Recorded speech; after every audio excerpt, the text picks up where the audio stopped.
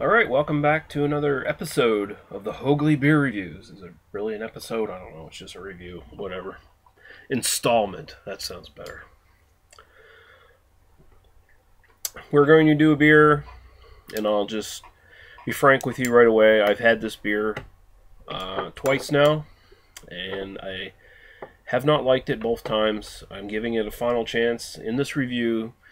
So if you are watching this review and you're just going, he's fucking biased, stop watching the review right away, because this review is not for you. But I promise you I'm not being biased here. I'm actually just doing the actual review now. I think you'll be surprised to know that a lot of beer reviewers and whiskey reviewers on YouTube drink some of these things before they do the reviews, just to get a little handle on what they're in store for.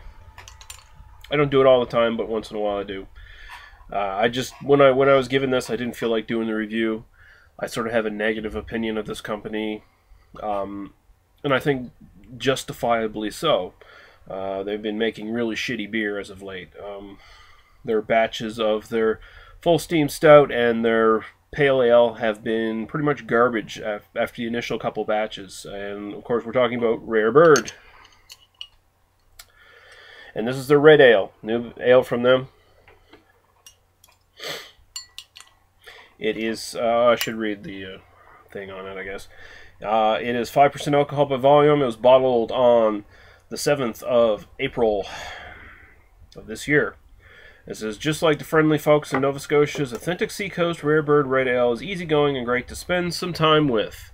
Handcrafted with our Glenburn artisan water. Or artesian water.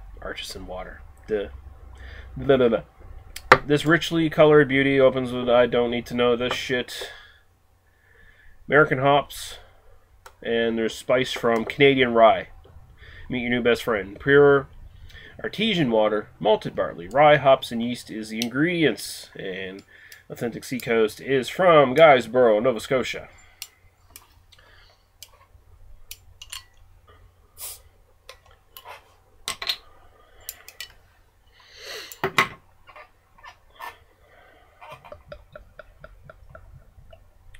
So let's pour the sucker. That's good enough for now. Let's look at the bottle.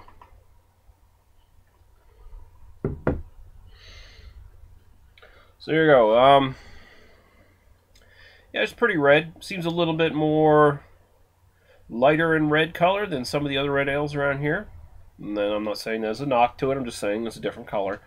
A bit more of an on the orange sort of scale in parts when you put the light through it.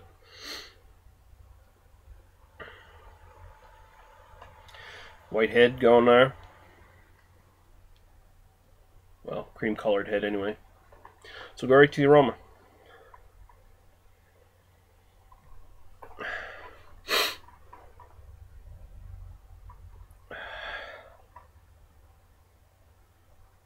It's got sort of a toffee-ish smell to it. Maybe a little teeny bit of rye coming out in it, but it's mostly just a malty toffee sort of smell.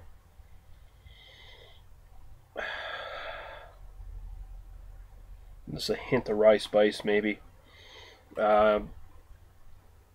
Doesn't particularly stand out. Smells like okay red ale kind of thing. You got your toffee caramel sort of malt character. That's usually what you find in red ales. So cheers, we'll go right to the taste.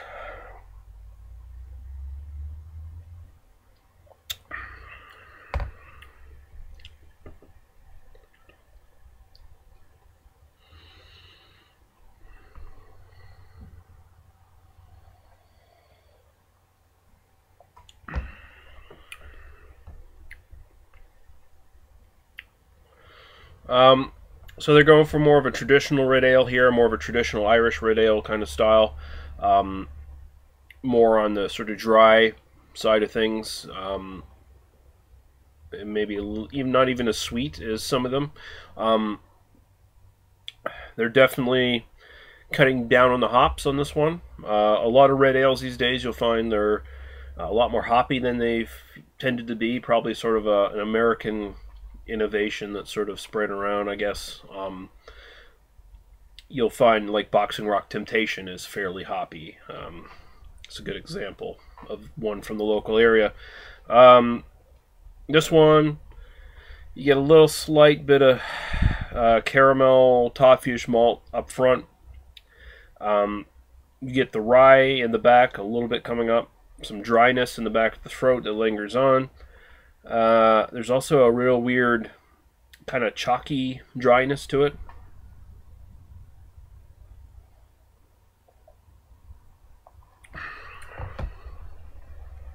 See, initially it's not too bad.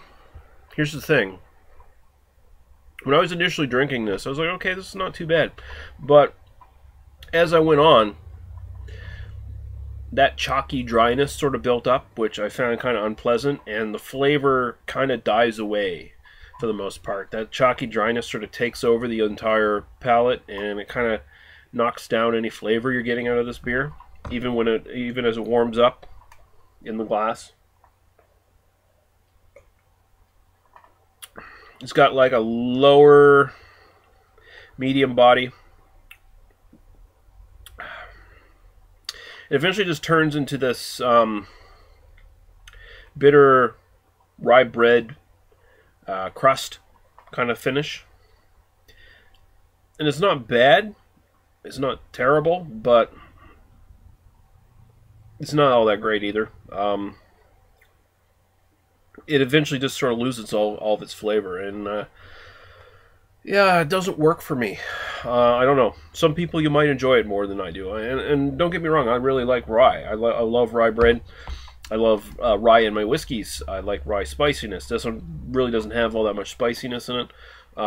It's just more rye bread crust kind of thing, but maybe a bit too much of it for me, and it kind of dominates everything else and just leaves this chalky finish in my mouth that kind of blots out the rest of the flavor, and the rest of the flavor isn't that big. There's really not all that much maltiness, and you kind of want that in a red ale. That's sort of par with the style, to have a really nice malty up front kind of caramel toffee kind of thing, and that's what I was looking for in this, and that's not what I got. So that's why I kind of think this is worth really picking up, honestly. It's not a terrible beer, I guess, but I would not necessarily recommend it. Well, I'm going to give it a bare pass, alright? We'll say that. I'll give it a bare pass, which actually puts it up higher now than I would rate Rare Bird Pale Ale and Rare Bird Full Steam Stout, which in their current incarnations are absolute garbage.